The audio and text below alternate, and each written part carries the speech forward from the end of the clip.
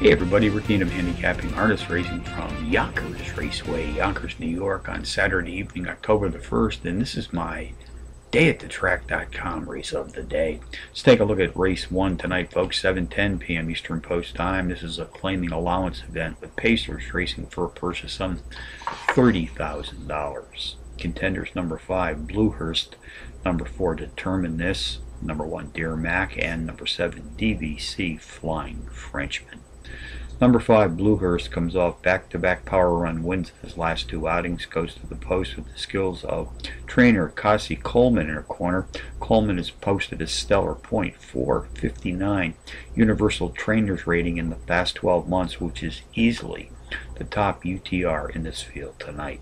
Number 4, Determine This, a 4-to-1 shot, has hit the board in power run fashion in 3 straight, including a power run win in his 3rd race back. Race 1 summary: number 5, Bluehurst, tops my contenders list, which also includes number 4, Determine This, number 1, Dear Mac, and number 7, DVC, Flying Frenchman, 5-4-1-7. And the first tonight from Yonkers. A couple of long shots for you to ponder here tonight at Yonkers. Race 2, number 1, Print It, an 8-to-1 shot, qualifies as a Trackmaster Plus Power Pony.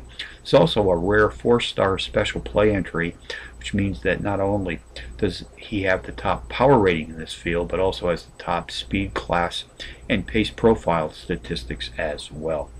Race 3, the 4-to-1 shot, number 5, On the Brink, a Trackmaster Plus Power Pony, has hit the board in power run fashion in 2 of his last 3 starts.